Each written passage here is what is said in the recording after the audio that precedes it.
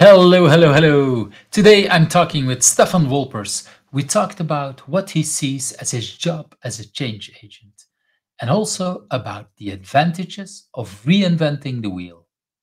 I'm Yves Hanul from Who's Agile. My pronouns are he and him. Welcome to my channel. You see a lot of agilists around me on this screen. If you want to hear me interviewing, please click that subscribe button because these are the people that I've invited so far.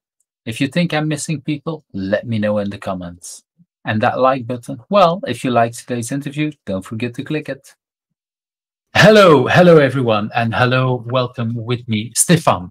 And when I'm say here or welcome here, I would want to show us a little bit where we are. And I'm in Belgium, and this is Ghent, Belgium. And Stefan, if I'm correct, you're somewhere in Germany, in Berlin. Is that correct? Yeah, absolutely. Yeah. And so we're moving in, and I know that some time ago I interviewed J. Allen Morris, who's also living in Berlin. So there's already two. From diversity point of view, we have two people more or less in the same. Well, Berlin is a big city, so it's probably not very close. But anyway, and let's bring you back on screen. Let's see if I can hide this again. Let's bring you back on screen. And here, also time zone wise, for me, it's 8 minutes after 6. And what's the time on your side? It's the same. We are both in CET. Yeah. We're in, well, it's lots of miles away, but, well, not that much, but still, we're in Europe and all in the same time zone. It's a little bit how we roll. And I kind of jumped into that, but Stefan, for the few people that don't know you, could you give a small introduction? Who are you?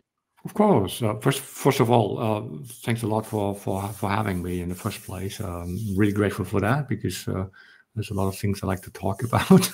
And well, who am I? Yeah, I'm working as a professional Scrum trainer, so I educate people in how to practice Scrum or when not to practice Scrum and what to think about, how to handle uncertainty and complexity, and how to deal with that in a sustainable way without killing themselves. That's an interesting last addition to it, I would say, because indeed sometimes teamwork and making sure that we collaborate together means sometimes we have to say the hard things, but in a way that we're still getting along, and that's an important message to bring in. Absolutely, absolutely. I mean, just because we're in an agile environment doesn't mean that it's all rainbows and unicorns, so it's life is a negotiation, life is conflict, and that's not different from any agile environment. We just need to deal with it in an appropriate manner.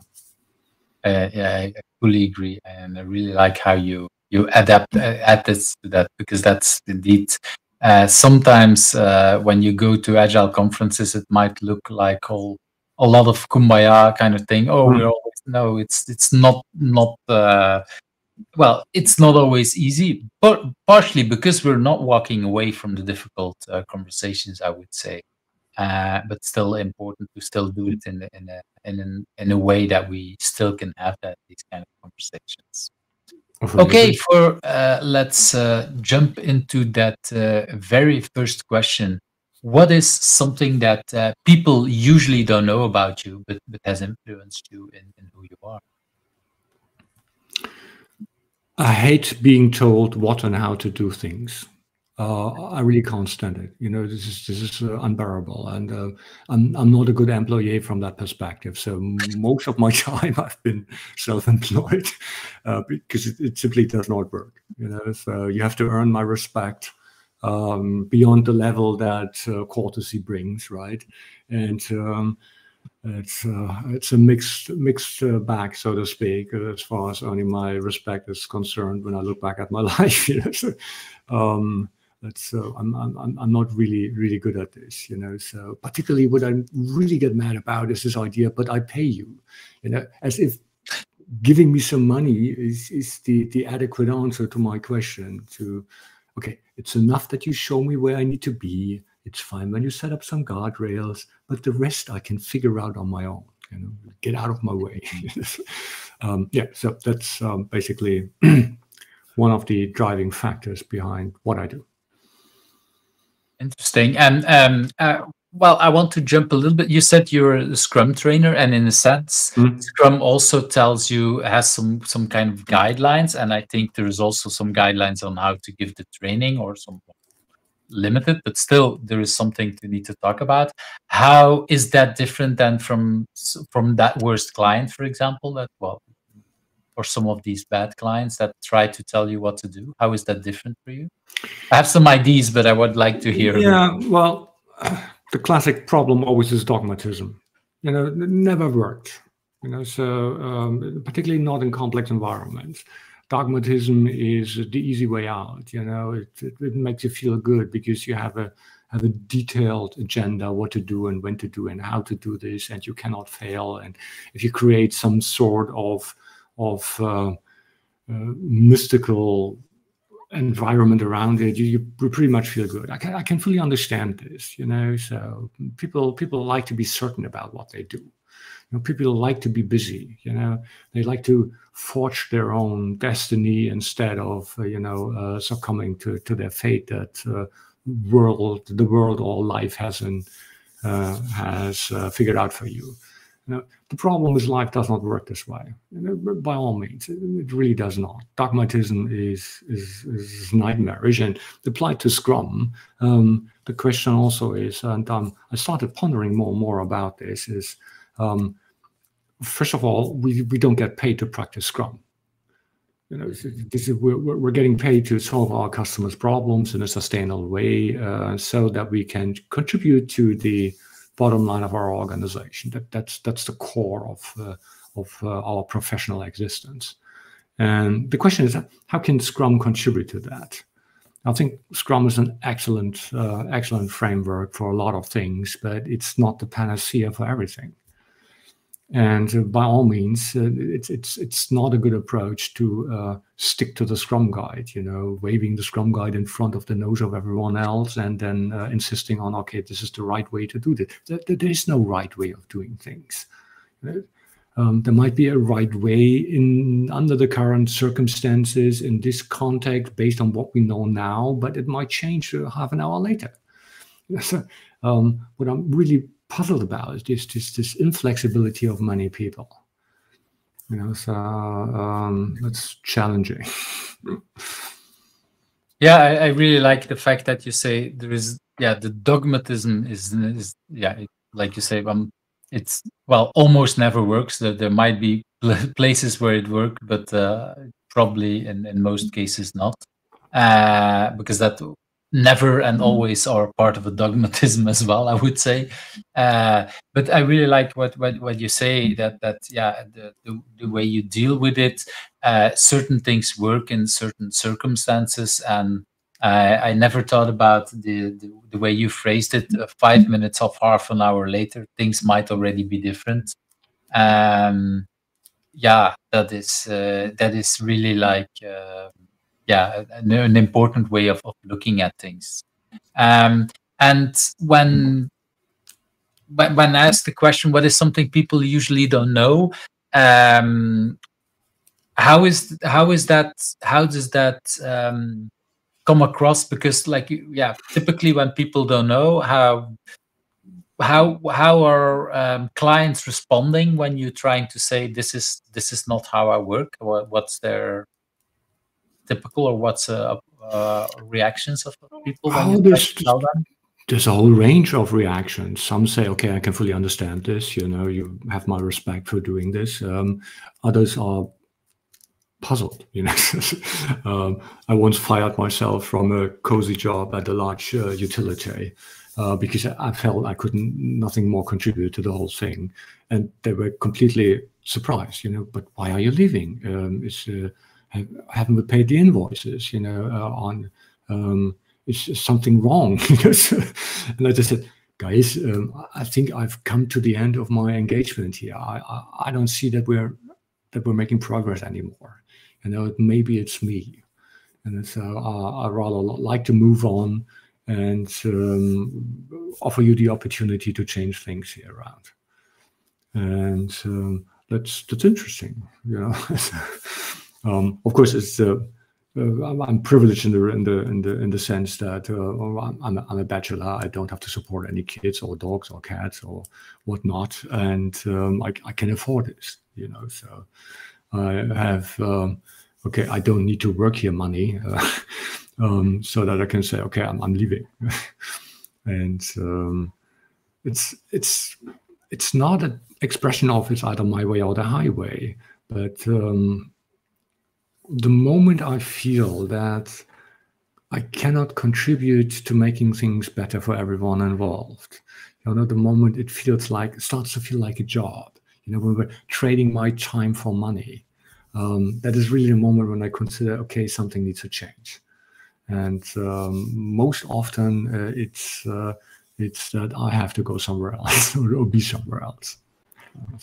Yeah, I really like what you say, is that sometimes at some point you're no longer the best thing. And like you say, sometimes it might be that, maybe you brought your message, it doesn't come across, or they came across to a certain level, and then they hire someone else, and he or she might say the same thing, but it comes again across now. And sometimes it's also interesting that clients don't always realize that it's a two-way street, that also you as a consultant can say, well, sorry, for whatever reason, I don't no longer want to do. Some clients think that they only have the choice. They say when a contract stops or starts.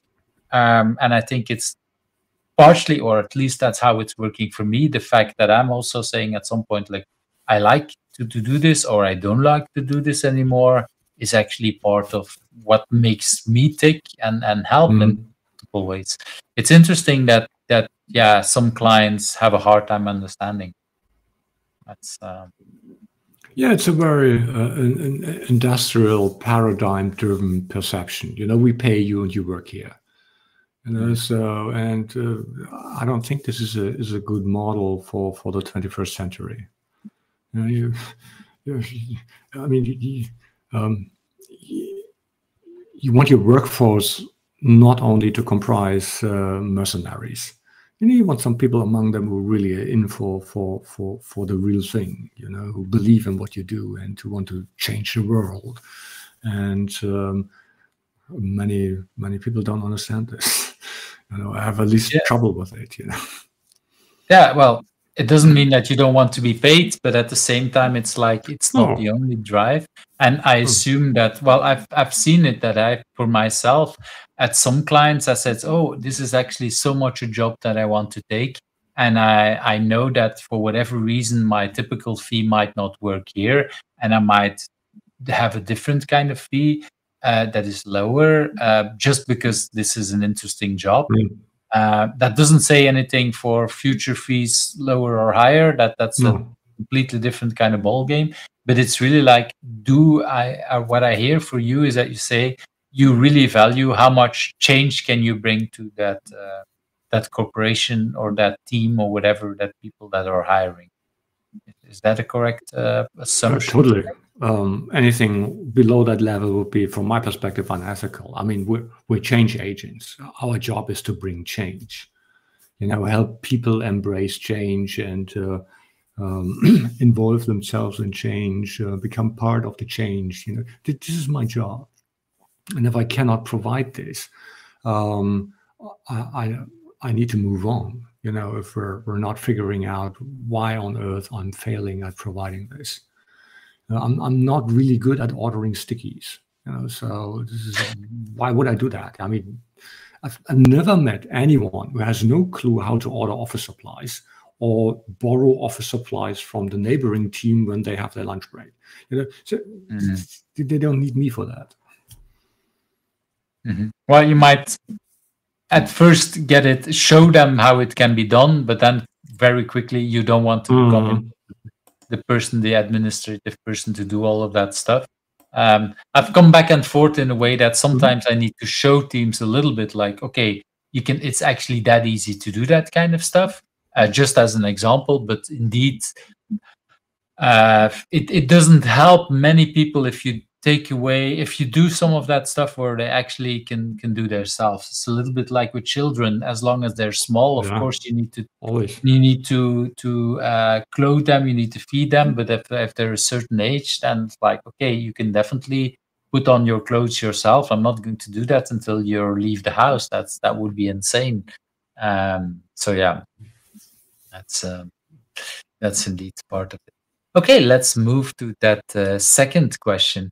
If you had not been doing what you've been doing now, do you have any idea what could have become of you? Oh, I studied chemistry. So I was running around in white lab coats and changing the world. It was a long time ago. I'm not sure I have any clue how that would work today, but it was a lot of fun a long time ago. And how long did you do that? I never worked in a laboratory. So do I understand correctly? You studied it, but then before you actually I always ended up in developing hardware and software. I've been doing that for my whole life. And how did you make the switch from studying something and then doing something more different?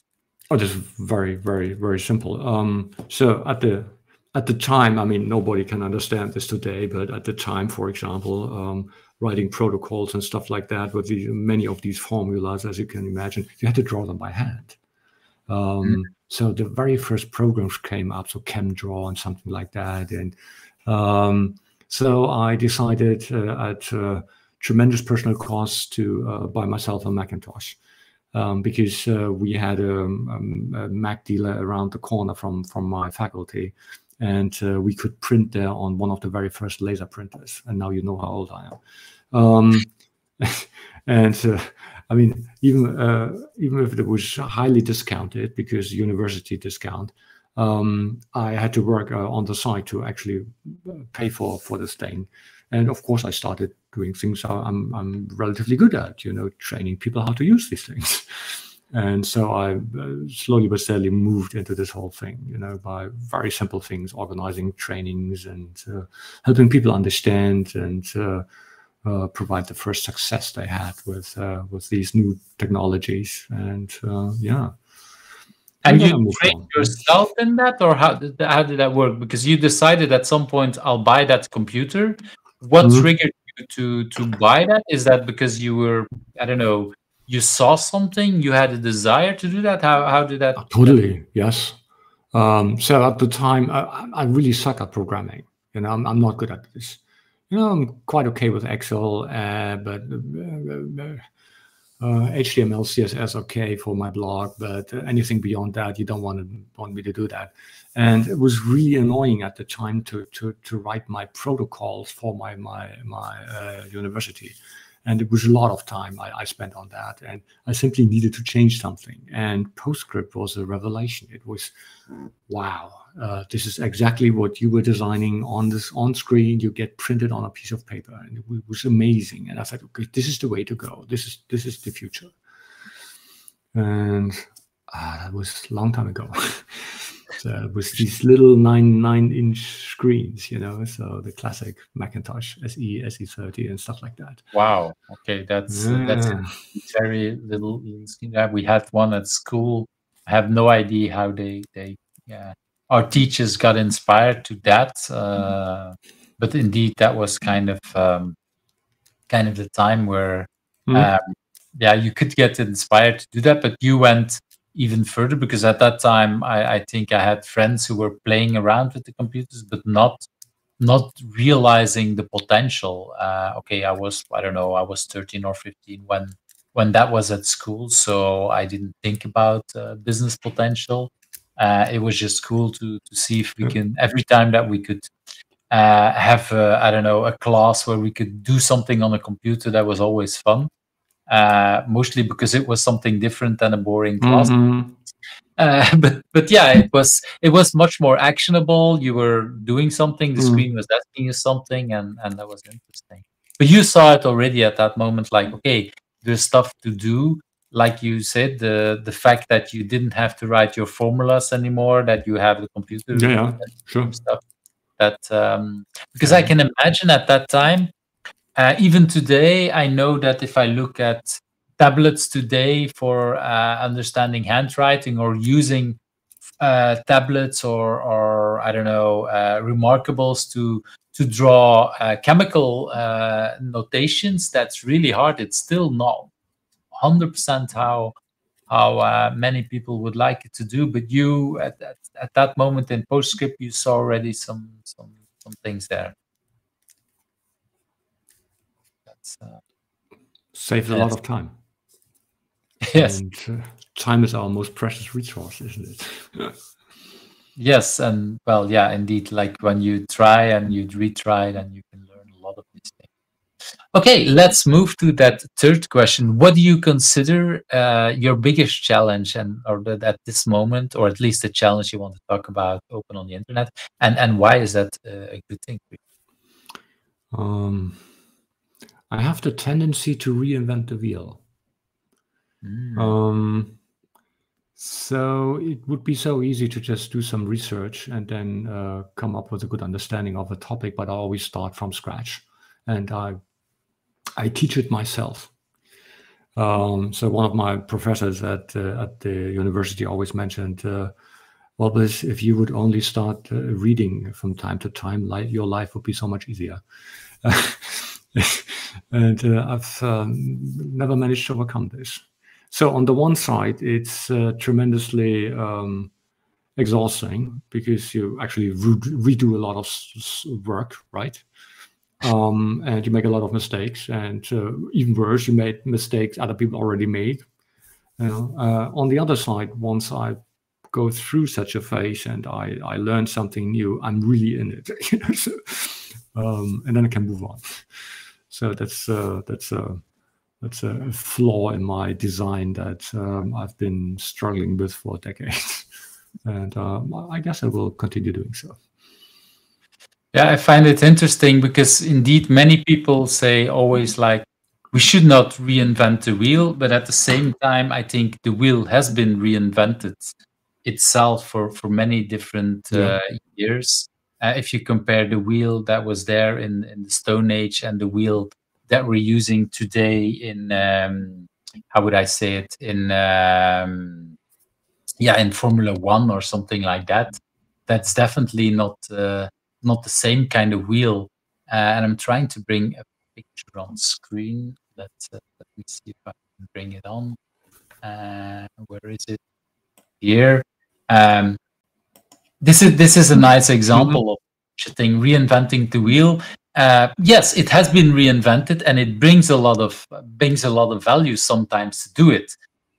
So it's an interesting thing that many people think use that phrase as something. This is a bad thing. Well, yes, in some ways we don't always have to reinvent stuff, but there is still progress in how things were moving in a way. And so what I'm hearing for you is that what I think I'm hearing is that for you, it's hard to find that balance. At what level am I going too deep into the rabbit hole of trying to do something which has been done before by other people, maybe even smarter people than you are, and doing it. And at the same time saying, well, sometimes just trying to understand it and reinventing something helps me to learn something at that level. Is that the correct way that what I'm hearing? Yeah, exactly. So balancing two things is really problematic. And could you give an example of where, because I think it's for many people might be interesting to learn, because typically we hear a lot, not reinventing the wheel, that part, the negative part we already know, but could you give me an example of where it was positive to spend that time and energy? Is an example that you have? I wrote my book without giving much thought to it. Well, to me, it was like an extended ebook, so to speak, and I completely underestimated the effort. And it took me a while to create a system that would work with my way of creating content, the way that the content then was edited with my editor, and then the other editors that on top were working with me. And it really took some time, but in the end, I think I reinvented a writing system. I don't know how many 100,000 writing systems already exist, but I found a way that was working for me. So and that was actually a good thing. So I mean, if you start writing a book, the first thing that you come to your mind is, you use Scrivener. And I said, no, actually, you like Word. So we did it all in Word. And it worked. So that was a good way of actually doing and reinventing the wheel in this case. Mm-hmm. I think, I really love the example of writing, because I think everyone who's writing a book, we keep having to indeed think about what works for us, how we do it. It's not something we learned how to write in school, but that's technically writing. We did learn something about spelling and languages and whatever, but really creating a project from start to finish with full ideas. And I think these days children are even less learned. I don't know how it is in Germany, but in Belgium, definitely there is much more books where you have to fill in stuff, and you don't even have to write essays, or hardly have to write essays. I think my children, the first time that they have to write some of these things with larger pieces of paper, multiple pages, I think it's near university or at university, because that's before we don't spend much time on some of these things. That's and then you're there as a creator trying to create some knowledge, spread some knowledge, where thousands of people have done it before you, and somehow we all have to figure out how it works for us, because what is working for someone else might work for you. That's really interesting to see how things are moving there. I recognize so much in what you say, and I've heard it from many authors that somehow, and it's a little bit like with children, and other people will tell you, this is how you raise children, this is how you write a book. Well, yeah, this worked for you, but maybe it doesn't work for me. And somehow, we need to figure it out all on our own. It's a very nice example, and sometimes I've had people that tell me, I'm trying to, I'm not going to name people here, but I've had a few people that told me it took me like 2-3 books before I actually found a system that was really good and repeatable for now. Is the first 2-3 books that were all written in a different way, or with a different partner or a different editor, and I needed different kind of things. So. I fully understand this. And I think, you have you publish some things on YouTube as well. I can imagine that also for you, creating things if it's not just a book, but the everything the videos you make, it takes a while before you find a way to do all of that, or at least that's how it was for me. Is that similar for you? Yeah, absolutely. So for the ease of doing something, I like Zoom, for example. As far as recording is concerned, Zoom is really not the best thing, right? So I'm slowly but steadily switching to Ecamm, which is offering significantly more opportunities. So virtual cameras and stuff, I can draw things, and completely different beast, but also significantly more complex. And it's a bit okay. Let's see how this is working. So we will find out. Yeah, I've been similar kind of path. This is where the tool that we're using, it used to be called Melon, now it's called Talk Studio, or it's a Streamlabs, sorry. And it's one of the reasons why I'm using it is because it actually offers a lot less features, and I don't have to worry too much. The disadvantage is, I don't get much different kind of things afterwards. So I am limited in how I can edit afterwards. As in, I don't have different audio tracks, I don't have different video tracks and stuff like that. But at the same time, it allows me to do it without too much other stuff afterwards, which, because of the complexity that eCam and similar kind of products where I've also experimented with my things. Always a question: what's a return on investment? You know, it doesn't make sense if I delve into this thing for 2 or 3 weeks. What is where's the beef, so to speak? You know, what does everyone have from me doing this thing? And very often you say, or you should say, it's not worth the effort. Exactly, and that's always a little bit going back and forth, trying something, seeing, okay, that brings more value, but what is it? And so the whole thing. So that's very interesting to see that. Okay, let's move to that next question. I think everybody who follows you on LinkedIn or other kind of social media knows that you're a very passionate person, have various opinions and really engage in lots of conversation. Do you have any idea where that passion, where that drive is coming from? Do you recall this old XK CD graphic? Someone's wrong on the internet. So are you coming for dinner? No, someone is wrong on the internet. I have to fix this. I find it interesting, and I still believe that LinkedIn is a rather civilized corner of the online world. You know, so no flame wars or stuff like that. It's not Reddit or Twitter or whatever. So that's fine with me. And there are some things that actually needed to be said. So, I mean, just to give you an example, there was recently this posting on Reddit where someone was got a summer internship as a junior agile coach. And I thought to myself, oh my goodness, you know, A, I feel sorry for the poor kid, and B, I'm mad about the organization. How can you play with a human being in that way? You know, and so I need to talk about this. This is important to me.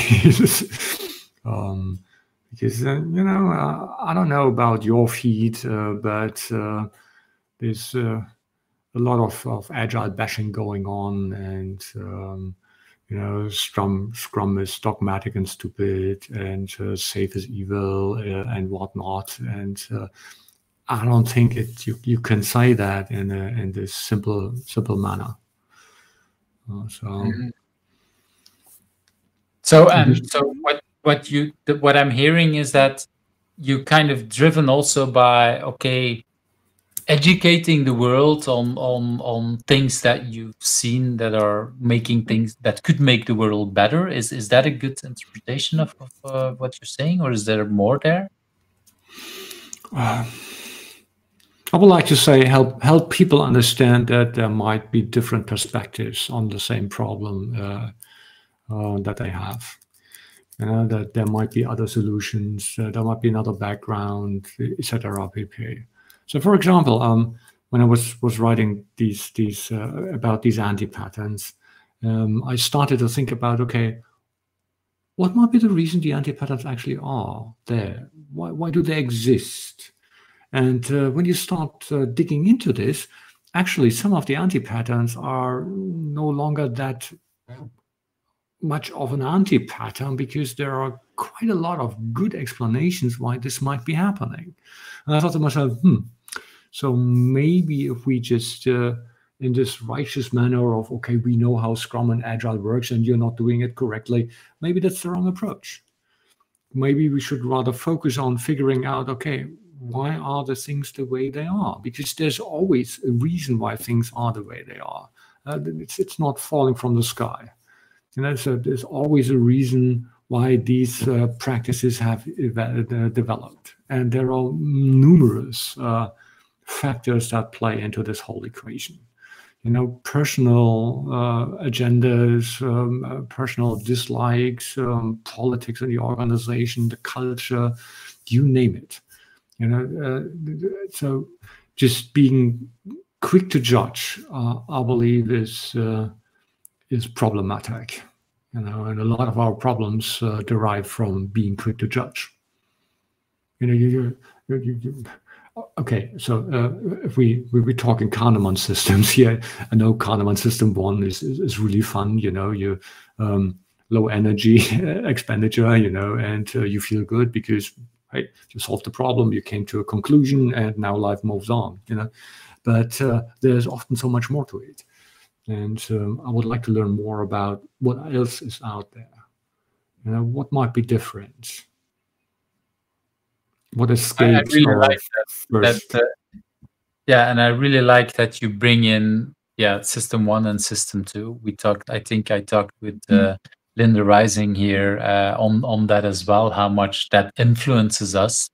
And of course, sometimes on the internet, we're so much more into the immediate reaction.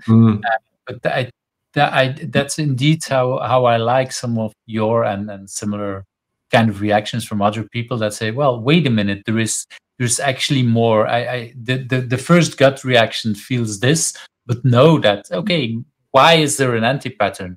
An anti-pattern is typically because it feels better for someone maybe without understanding and going too fast, but maybe because it brought some value at some point, and people need to think about, okay, is it still, why are we doing it? And maybe it's because of historical reasons, and then it's good to change it, because we're all humans, we're beasts of habits. So if something worked for 10 years, we keep doing it. Maybe if 30 years later it's no longer valuable, but you know what, I've always done it like that, and I'm not going to think about it, even though it might be blocking me for other kind of things. So that is indeed an important one to think about that. So thanks for sharing that, because I think it is important. For me, it kind of shows a little bit knowing you a little bit. It's not like that we hang out a lot, but still we've run into each other online, typically on LinkedIn. And this is what I like about some of your interactions, and that make me think. If I would agree or disagree with you, you always make me think harder. And I think that is what we need so much more in this community, to actually, with respect, make people think about, hey, why are we doing this? Why does it bring value in all kind of direction? Because sometimes it might be something good, but is it still good? And sometimes something bad. And if it's really bad, what kind of value brings it? Why does it bring any value?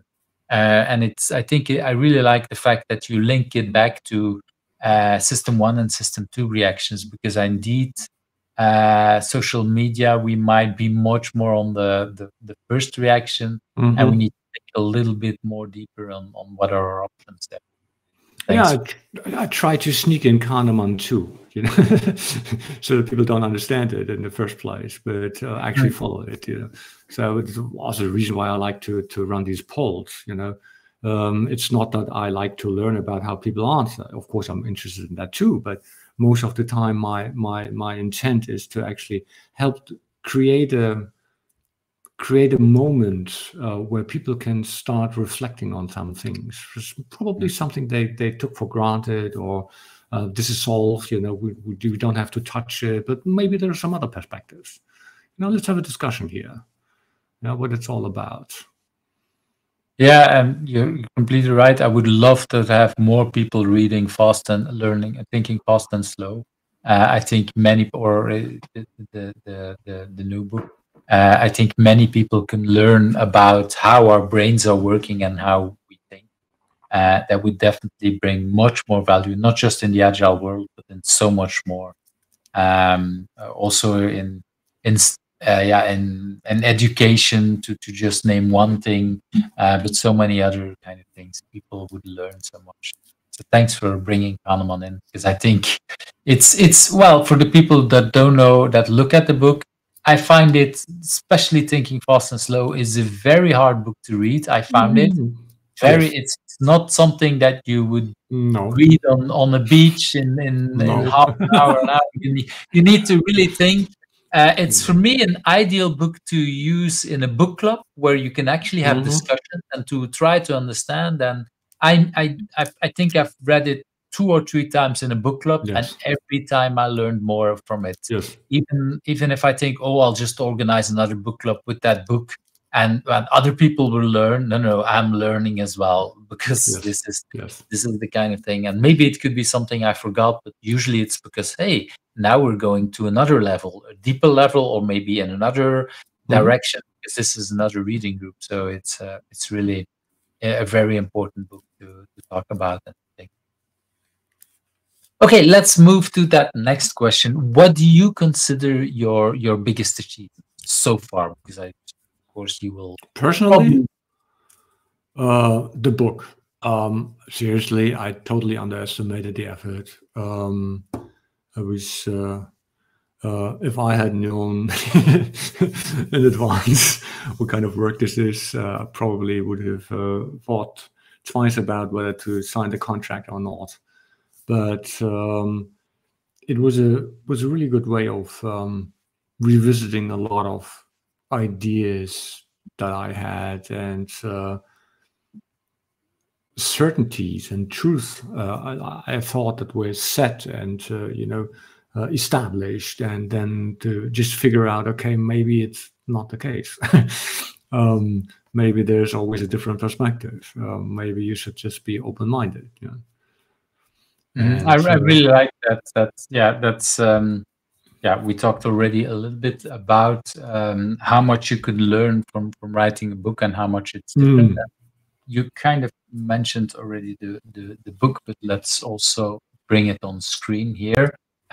You were talking about from Anti-Patterns Guide, I think. Yeah, that's the exactly. the book that I and you talked about the anti-patterns, but it reminded me about one of the when I was discovering agile extreme programming. There was a similar kind of books. I don't remember the exact title anymore, but it was also about some kind of anti-patterns about extreme programming. I still see the book in front of me. It had a black cover, but it was about where things might not work and the negative parts about it. And I think it's one of the books that made me learn even more about it and appreciate extreme programming and agile so much, because it was like, okay, but this is why sometimes people misunderstand it, and this is why sometimes that and just having someone who's I don't even remember if that person was actually completely against it, or it was just like, okay, this is another way of looking at, and that's a little bit how I see your book, because it's clear you're still a Scrum trainer, so it's not like I'm anti-Scrum, but no, when you do that is there is more to that, and that it makes people think, I would say, or at least for me, it makes me think at a different kind of level. I really enjoy that in that sense. This principle of inversion, I believe, is magic when it comes to learning. Changing the perspective, and I mean, it's nothing new. It's critical part of Charlie Munger's Tao. You become a good investor by simply avoiding all the stupid things. We find it in practices like a pre-mortem. You try to think about what makes your project fail 12 months down the road, and unfortunately, since we're not there yet, we don't have to blame anyone for doing anything, but we can just point to the things that are critical for the success of our project. We have a liberating structure called TRIZ, where we deliberately think about, okay, how can I make something fail? So one of my favorite exercises in many of my classes is sabotage the Scrum Master. You're a classic middle manager in the IT organization, and you believe that this Scrum thingy is a fad and will go away anyway, and all you have to do is push it a bit. And how can you go about it? Please consider what's not okay is to outsource the jobs to the local chapter of the Hells Angels, right? You can only apply culturally accepted means within your organization. And now unleash your inner Darth Vader and come up with some suggestions how to make the life of your Scrum Master as miserable as possible. And you wouldn't believe I like that how big time. creative they.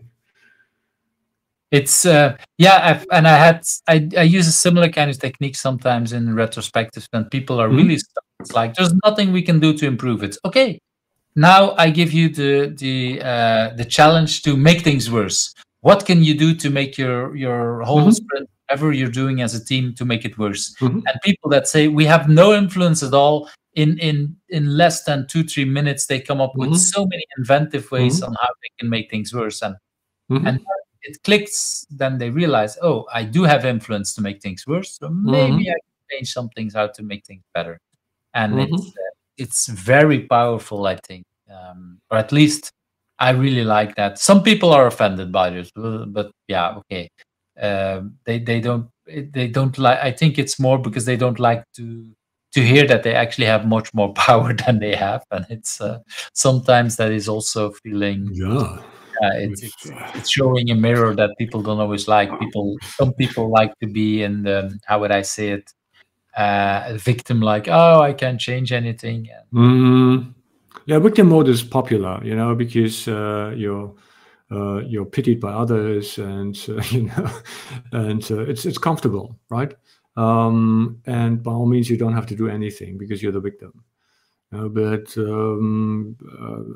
taking refuge with Spider-Man, with great power come great responsibility, and you can change significantly more than a lot of people believe. Of course, there are always those people who say, I don't want you to think about failure. I want you to succeed. Thinking about failure is destructive. You don't do this. I personally never understood why this is an issue, but it's not that everyone is fully embracing this. And again, there are many, many different reasons why people are objecting to this approach of inversion. Yeah, I really like what you say about that how do you trying to come up with so the fact that for some people the failing part, it's like there is, I don't consider failing a negative word. Some people think it's negative and we shouldn't talk about it, and it's like, no, the easiest way to avoid failure is to do nothing, but that's a failure on its own for me. So you don't achieve anything, but at least nobody's reprimanding you for it. Well, I'm not sure if you would be my employee and you would not do anything. I would still fire you in a way that, because you're not achieving something. You might hide it for some time, but it will always come out at some point, I think. One of my favorite advertising spots is a Nike spot with Michael Jordan. It's about failure. About how many times he said, why I put so many balls in it, because exactly. I really like that one. It's amazing. I still get goosebumps when I see it. I failed in my life over and over and over again, and that's why I succeed. And it's interesting because if you look at just purely from the statistics, he failed much more than the average basketball player, but he still did so much more. So it's it's interesting because if you would look just at one part of the statistics, you might have a completely wrong idea about how good he is because he failed so many times. Yeah, but and percentage-wise, it might still not be succeeding a lot. Still, because he's tried so much, it's much more. So it's. It's not that failure automatically leads to success, right? So you need to be able to understand why you failed and then do something about it. And and I think that's the hard part when people say we shouldn't talk about failing. It's like, no, it's not just talking. It's you have to actually think about it, work on it, and see what you. That's a very nice, important message that you bring. Okay, let's move to that next question about, do you have any personal agility tip to share? Is there anything that you say, okay, this is what I would like you to share to people? Avoid hacks and shortcuts. So this is not, this is completely unhelpful. It'll always haunt you sooner or later.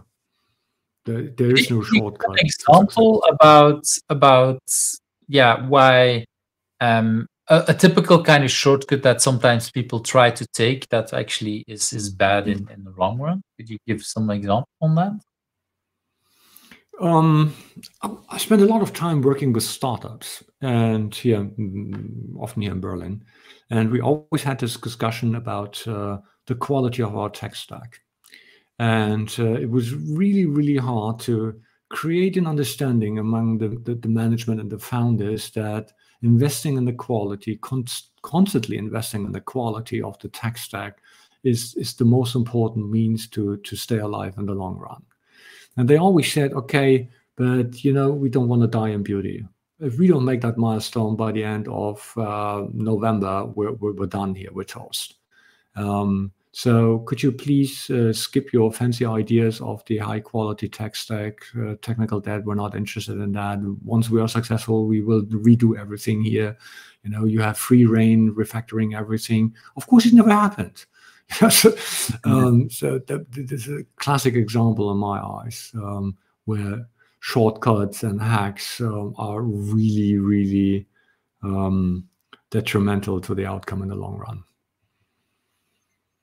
I agree. Well, you should of course survive also in the short run, but that balance is really hard, and people always think like, but when we have much more time, you never, especially in a startup, there's always something around the corner, and every hack you take, you regret. In many cases, I think you regret already next week, and people underestimate how much hacks are costing us in the long run. Yeah. And of course, we shouldn't prepare that. The opposite, I sometimes also see people preparing for, but when we have 2 million clients, let's make it at that level. We're not talking about that. If you don't have any customers, let's first have a version of customers. But whatever you do it with the quality at the level that you are. You don't need the performance for 2 million. You can deal with that later when you're closer to that, after you have your first 20 or 200 customers. But that doesn't mean that it should be hacky in all kind of ways. That's definitely something to think about. So thanks for bringing that, because it's indeed so much ignored by many people, and especially in startup or scale-up world. That's like, let's quick and dirty do something. Well, I think you underestimate how much time you lose with being dirty. That's usually not quick.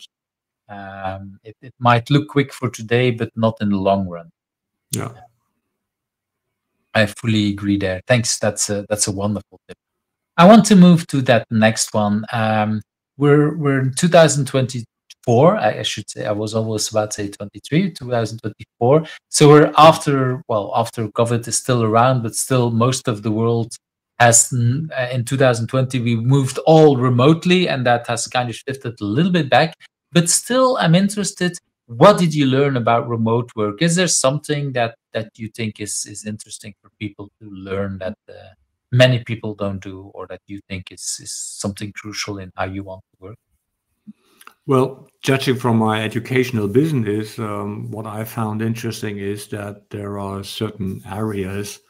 So, for example, introductory classes, beginner classes, where doing these online is actually more effective. And I would prefer them over an in-person class, for example, because you can stretch them over a longer period of time. You can give the people homework to do and links to read, so they can revisit the content you were talking about, and they go through the exercises. Maybe they have even the opportunity to practice something they learned in the class with their colleagues. This is really, really helpful, by all means. And then on the other side, there are the moments when remote is falling a bit short. So when you say, so for more advanced topics, I would always say, it would be cool if we could do this in person. But then on the other side, going virtual has another advantage, because Now you have a significantly different composition of people attending classes. So I found this very interesting. So I had classes with people from Japan, South Africa, Australia, the US, Brazil. It was really amazing, that would have never happened before. So on the one side, you have to move to Japan or move to South Africa, whatever, to do one little yes, in classes, yes. each of them, but never a mix of all these cultures. That's what I'm hearing. And that is the interesting part. So many ideas and thoughts and cultures coming together. And that is really, really helpful. How do other people think about this topic, for example, that you're currently trying to understand? So it's really, really a positive aspect. So heterogeneity is a good thing. The more homogeneous your composition of participants is, this, I wouldn't say the less interesting it becomes, but there's something to it, right? So I really enjoyed that. Mm-hmm. I can imagine that brings in a whole different kind of dynamics and these kind of things. How does it impact the number of courses that you give? Because in person, you said you can schedule it and not have a full day, so you can schedule it over multiple days. Are you always having the same kind of people for the multiple? So if you have a first day and a second day and a third day, I don't know how much our first session. It's always the same class, or how do you do that? No, it really varies. So what I really like is half-day classes, because if you do this in the morning hours, people are not exhausted. They're not freaking out because in the afternoon they can do part of their daily jobs, so that they're not torn out of the organization. This is really helpful. And in my experience, if you run half-day classes, for example, you also are more productive. You get more stuff covered, simply. There's more time for having discussions. And it's really beneficial. Because if you run full-day classes, no matter in person or remotely or virtually, in the afternoon, people are gone. So after lunch, they slip into food coma, and then they wake up again. On day two, they basically think about, okay, how do I get out of here? Do I have my suitcases? Is that a RPP if you do this in person? And so a lot of what you would actually like to accomplish as a class becomes I don't know, less important. Let me put it this way. It does not happen if you do this in a remote class, so no one is pinging you. Yeah, well, I need to go to the airport or something like that. It rarely happens. So I really consider that an advantage. And you talked about having people from different kind of cultures, like Japan, South Africa, but there's also time zone differences. Does that mean that you some people have then their afternoon, or you special? Yeah. You organize classes in the afternoon for people that is yeah, their depends. Yes. So what I do for a US client, for example, I run classes in the afternoon. So it's from 4 p.m. to 8 p.m. CET, our time zone. And it's the morning time zone on the East Coast in the States. And this works very well for everyone included. I had people, you get people who sign up from Washington State in the US for a class that is running 9 o'clock in the morning in Central European time zone. And you reach out to them and ask, are you sure you want to participate? Because we're 9 hours ahead of you. And then, yeah, it's totally fine. I'm aware of that. And she got up at midnight just to run the class. So I found this totally amazing. Apparently, it's not that much of a problem if people really want to do this and are looking forward to this. As always, motivation is a big moving thing. And again, you're talking about the value for your customers in the sense that,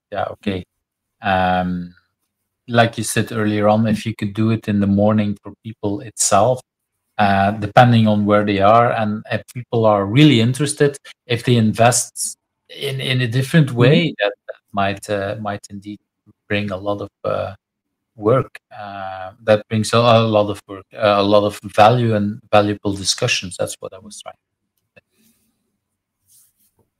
Thanks for sharing that. That's you're not the first that says indeed that in person might bring some kind of value, but remote brings so much other different kind of values. I think also Lyssa Adkins said at some point, like, it's not like I'm not going to go anywhere anymore. I will still do that, but there still has to be value. And for some things, it just doesn't bring any value, especially for keynoting or others.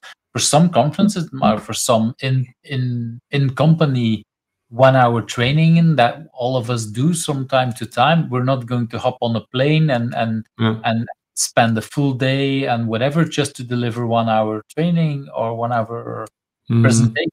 I much rather do 2 hours and then, or an hour before preparation, an hour doing it, and an hour after talk for that same thing, and avoiding me that I can have to go and leave my family for everything with that. So that that brings in a lot of other things. That's definitely a point. For example, I have currently an invitation for a keynote at a conference, and it would take me approximately 3 days to get there and get back just to deliver the keynote, because due to flight schedules, etc., pp. Unless I want to take an 8-hour detour flight across half of Europe or something like that.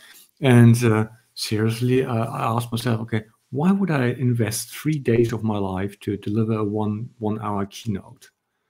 Talking about things that I probably have addressed 1,000 times before.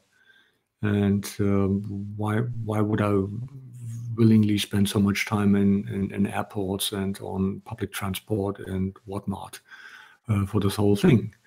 And not easy, no. I can definitely hear that.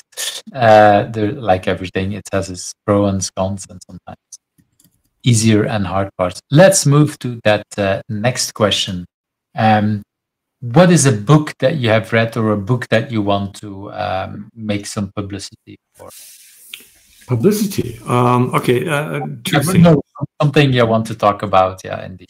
So first of all, the larger book I read before is a history book. So it's for those Adrian Goldsworthy, The Eagle and the Lion, Rome, Persia, and the Unwinnable Conflict. So it's about covering almost a millennia of 800 years of Roman Persian history. I found this really, really interesting. But that is the more fun part.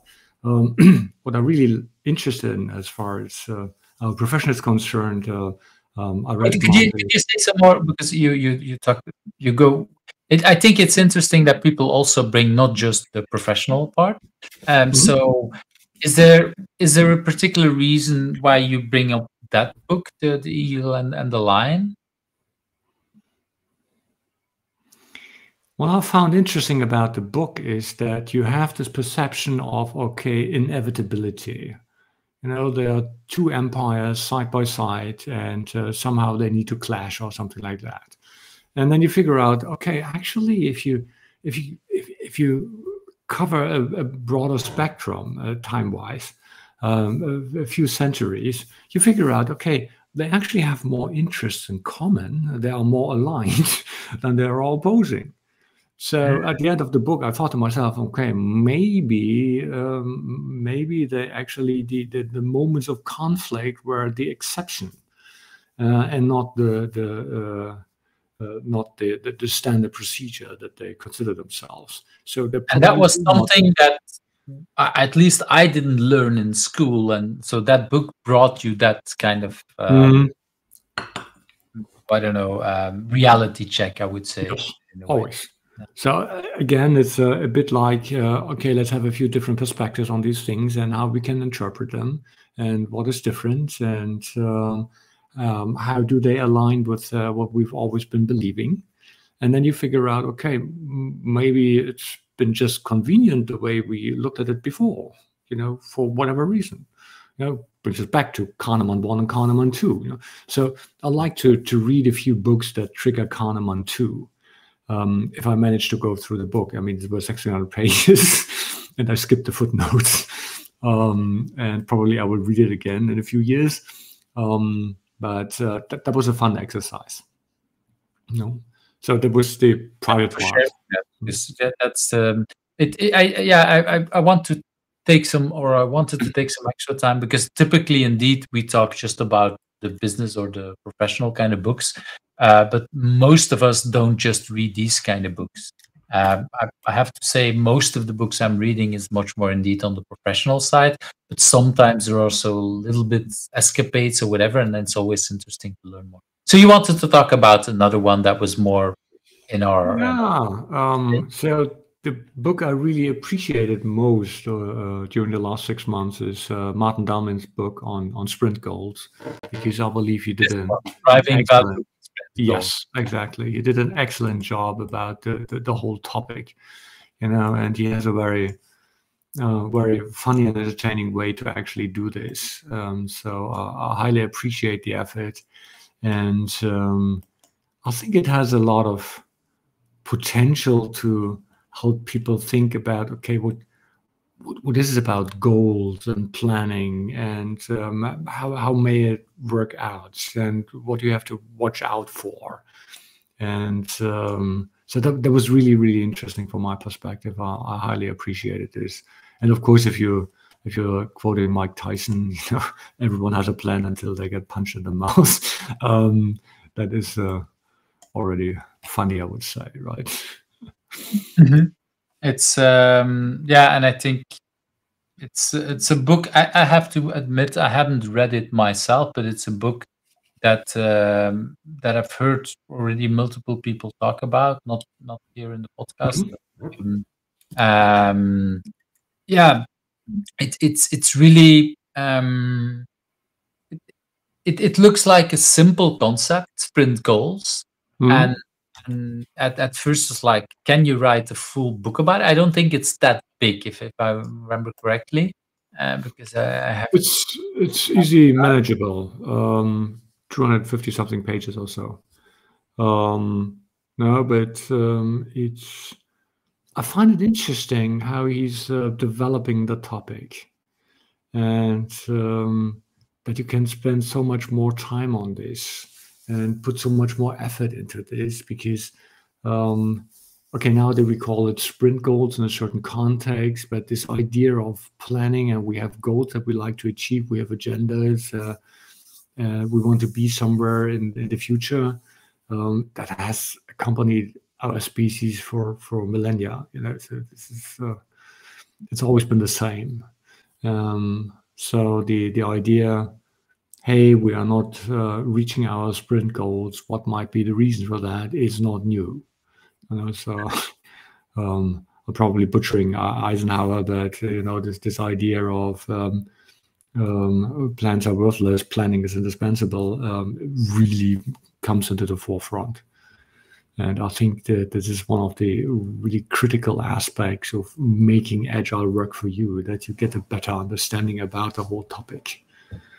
Which also brings us back to the thought that we had at the beginning, that humans don't feel comfortable in complex situations, that they don't like uncertainty. On the contrary, they want to have a goal, and that they can work for that goal, and then they feel good because they're active, and they forge their own fate, and they're not become a plaything of the dark powers surrounding them. So, and a lot of that, I believe, is simply made up. We're talking to ourselves. We make ourselves believe that we're on the right track. Oh yeah, I think, and history is made by the survivors. So there is a survival bias, of course, the winner bias, that we say this is because we did it that way, but maybe there's thousands of companies or teams that worked in the exact way that didn't survive, and we were just lucky, whatever. But yeah, to come back to the topic, of the sprint goals, it's just having that focus, having people. It's amazing that how much impact that can have, and people. You talked before about indeed having a purpose. If we just look at items or stories or whatever, at single kind of things and not in the larger picture, it usually becomes very, well, boring is maybe the wrong word, but mundane work. But if you Yes. have a real goal, let's go for that. It's a little bit, I see it a little bit as people that would do, I don't know, training for a marathon or for the Yes. Olympics or whatever. That's the most boring thing there is. Every day waking up and doing, I don't know, 200 miles by bicycle or running or whatever. That's very boring. But if you think about, okay, I want to be in the Olympics and I want to be in Paris there in this summer, that's a whole different ball game. That's the goal. And of Totally. course, in a team, we're thinking about a goal for the next 2 weeks, and a sprint goal. But still, it's a goal that yeah, inspires. This is why, like I said, I haven't read the book yet, but why I'm interested to learn how we can do it. And that is what I like so much about Scrum. In a sense, it's like the Scrum guide is like 13 pages. It's this very small little thing. Mm.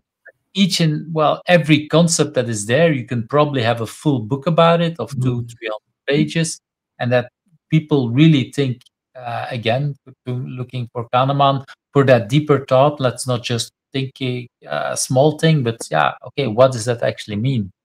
I really like that kind of thing. So thanks for bringing that up.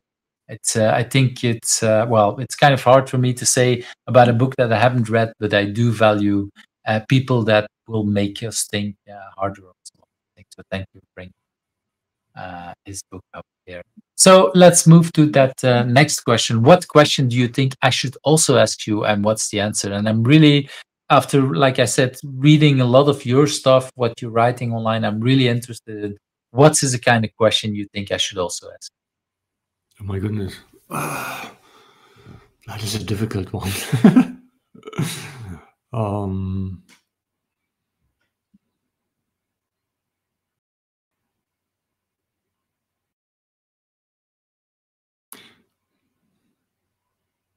Maybe whether I would, if I could turn back time, whether I would choose to become a trainer again. Not necessarily a Scrum trainer, but a trainer in general, educating people.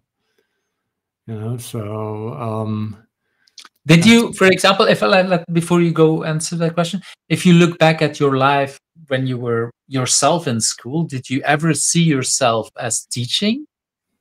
Oh, I did this all my life, but I did it on the side for my classmates, for example. So wow, that was never an issue. So I helped people in the past, and so I enjoyed it. That was fun. It felt good. You accomplished something, and so that was fun all the time.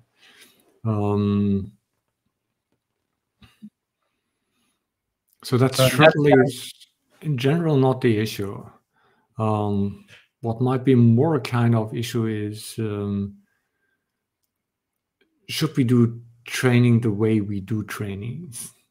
What about the agile industrial complex? The certification machine. Okay, luckily I'm affiliated with an organization that is not putting these certificates at the front and center of what they're doing. But nevertheless, you often get mixed up with the other people who do this. I mean, just look at the safe people. This is reminds me of the bad old times. When you had to update your SAP R3 certificates every single year, and you said, "Oh my God, now I have to go through these stupid questions again and learn for this multiple choice test, so that I get a new piece of paper." So that certainly is an interesting topic, right? And I think a lot of people are unfair about this. So I do believe that certificates are valuable in a sense, if they're not given away for free, right? If you have to work for them, if you have to show that if you can demonstrate that you learned something, okay, that is a must from my perspective. But it helps people to get jobs because the people folks are searching for this. I mean, you want to be a CSM or PSM as a Scrum Master because that's one of the search terms on LinkedIn. If you want to get some jobs, you better consider acquiring one of these certificates, right? Very simple. On the other side, what I always enjoy is this when people in my classes prepare for the certifications, and you notice that the work they're putting in, and the way they're preparing themselves. And we typically have an extra meeting for just the purpose of, okay, how can you go through the certification? You know, what are good tips and tricks? You know, how to prepare yourself, what not to do. So very pragmatic, and how engaged people are. So it is meaningful to them. You know, Yeah, it's for me. It reminds me. I had once a teacher, history teacher, who said, "Don't worry for the exam. I will give you all the questions that you have to learn. That I will ask at the exam." Which was at first like, okay. But then we received like 500 questions, and he says, out of these, I will ask 10 or 5, or I don't remember anymore. So I had to learn, and basically, it was another way for me. I tried to, and I say 500 because I don't know the exact number, but it was lots and lots of questions. And I tried to answer each of them and prepared it. And I realized by doing that, I was actually learning much more about the whole everything that we needed to do. And I learned so much preparing this. And in the end, it was another way of studying what I had to study. And in that sense, I do agree that sometimes thinking about it in a different way, and yeah, for me, the value is in the learning process, is in the learning of answering this and doing something. And that is the Totally. a lot of the on the other hand, I do think I had once a conversation, I think I've said it already here on the show as well, with my very first boss. I talked about, this was not Agile certification, it was by Microsoft .NET certification or something like that. I was a .NET trainer at that time. And I was not in favor of certifications, but he said, if you have to, and so I left that company, I think 10 years ago or something, 10 years before. And he told me, like, when you joined the company, I put out an ad and I got like 5 to 10 CVs for that job that you took in the end, so that we hired you for. If I now put out the same job 15, 20 years later, I get 300-400 CVs because it's on the internet and many people are looking for jobs.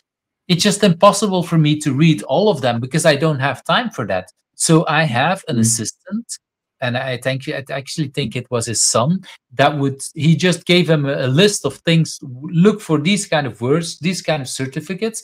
If that's there, that you put that CV on I don't know, on a place where I will read them. And he said to me, Yves, I know I will miss out some good people, but it's just impossible for me to go to the full list. So this is a way to filter out stuff.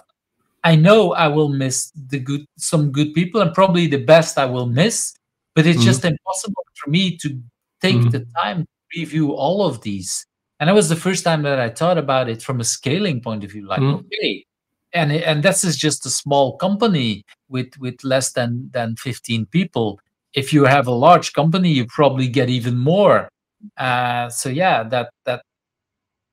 that makes it a lot harder. So there is at some point a kind of thing that can bring value. Of course, I do hope, and in his case, I do know that was just the first step. After that, you still have the interview that people have to convince you. It's not because you have all these different kind of stamps for organizations that you actually know your shit. That's a different kind of thing. But really interesting thing to think about, and the concept of, okay, it's interesting that you bring up that question, because with the sub question I asked, you immediately said, I've been a trainer all my life. I've maybe not official training, but I have been helping people and educating people, even at school, and helping people, and still then wonder, is training really what I want to do? But I so much like the sub things around it. It's certification. It's much more than just educating people. It's a lot more. And like you say, sometimes people look these days very bad on certain kind of training.